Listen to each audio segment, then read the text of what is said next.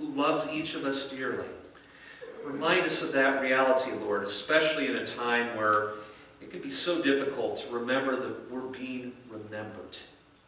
Walk with us every day. In Jesus' name, amen. Amen. Brothers and sisters in Christ, be remembered. Knowing that there's someone who cares about you and the things that are so important in your life. Being connected with others who share the dreams and the concerns that you do. These are all critical needs in a wild and crazy world that seems to be changing by the minute. Each one of us here this morning needs to be in relationships that bring meaning and purpose to our lives. Whenever we're having to deal with brokenness, or especially separation from people who are so important to us, our lives can quickly go into a tailspin. We need to be remembered by someone who cares. In today's gospel reading, we heard the words of a man who was broken by a crime that he had committed and who was about to die on a cross. In absolute desperation to reach out to someone, anyone who would care, he turned to the man next to him, also being put to death as well. But this criminal knew that this man, Jesus, was a king who he needed to be connected to for an eternity. He cried out, "Jesus, remember me when you come into your kingdom."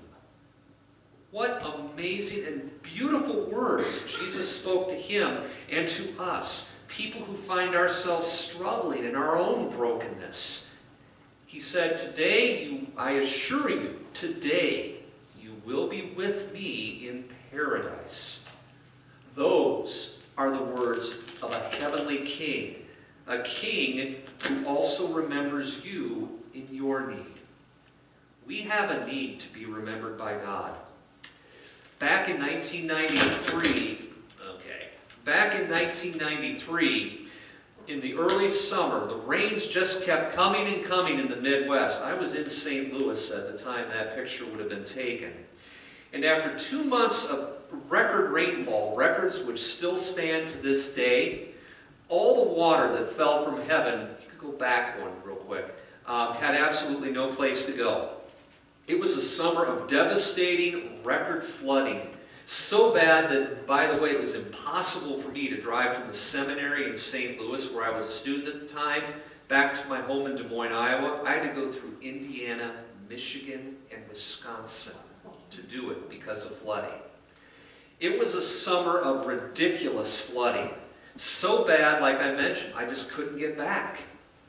Now, there's a story I've heard about the floods that reminds us how important it is that we are remembered and cared for. A man had scampered up on the roof of his house to escape the rapidly rising, raging floodwaters. A neighbor then came by in a boat and asked, "Do you need some help?" The man looked at him confidently and said, "No, thank you. I have asked God to deliver me."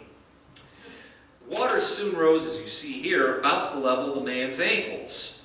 A Coast Guard boat spotted him and said, "Come on, climb in." The man confidently replied, "Oh, no thank you. I have asked God to deliver me." Well, the water continued to rise. And soon the man was carried downstream by the water. He was clinging to the limb of a tree for his very life. A helicopter spotted the man now clinging to that limb in the swirling waters. "Come on, grab hold of the rope. We'll pull you up." The man looked up, not maybe as confident, and said, "No thank you, I've asked God to deliver me." A minute later, the man was swept away and drowned. When he awakened in heaven, he saw God and asked him, "Okay, wait a minute. I've always believed in you, but you let me drown. Why didn't you remember me when I needed help? Why didn't you save me?" God looked at him and said, "What more did you want? I sent 2 boats and a helicopter." See, we need to be remembered by the people we care about and by God Himself. The thought of being alone or forgotten about is a really scary thing. Okay. In today's digital world, we take a lot of pictures of our children as they grow up, so we will remember them as they were at different stages in their life. After our death, we want our family members to remember us by purchasing a headstone or a grave marker for our headsite. We want to draw up a will so our family will remember us and be thankful for sharing the blessings that God has given us. But this morning, I want to turn the focus off of us and to the memory of someone else who makes a difference in your life. What do we remember Jesus for? Who is he? What legacy has our heavenly King left us? Well, I suppose how a person answers that question and what they remember about Jesus depends on where they stand before God himself. Now, many people remember Jesus as anything but a king. Well, why do I need a Savior? I'm a pretty good person. I'm doing the best I can. In a world where absolute truth is questioned, and the truth itself is considered to vary from person to person, depending on their own understanding of life, Jesus certainly may not be seen as the truth from above. I've heard words like fake, phony, a mere man, or imposter even get slung at him. So how could a criminal who died on a cross do anything to help me? Many people would simply rather forget Jesus. But as children of God, we remember him for something quite different. He is the King of all. This King gave everything he had, including his life, to connect us in love to him. He calls you and me by name. Jesus was an innocent man. He gave his life as the payment needed for our brokenness and sin. In fact, he remembered what you and I need more than anything else. We need to be forgiven. We need peace. We need connection with God. Joy that lasts forever. Those raging floodwaters of sin and temptation threaten to sweep you away forever. But King Jesus remembers you now and forever. Now, the enemies of Jesus back then and to this day certainly did remember Jesus, but for all the wrong reasons. The rulers back in his day screamed out, well, he saved others. Let him save himself, if he is the Christ of God, the chosen one. Now remember, just days before that, they were waving palm branches. They were listening in the temple as Jesus taught. Perhaps they wondered, maybe this is the promised Savior. They saw him save others from death. They saw his miracles, but now, as they looked up on a cross, boy, it just seemed to be fake. He was going to be dead, and there wasn't a thing he could do about it, or so they thought. The soldiers at the base of the cross also mocked him. If you are the King of the Jews, well, save yourself. You know, it wasn't enough they could kill him on a cross. They also mocked this king. They put some cheap sour wine on a sponge and shoved it up in his face for him to drink. Oh, prove to us you are the King of the Jews. Save yourself. Come down from that cross and then we'll believe you.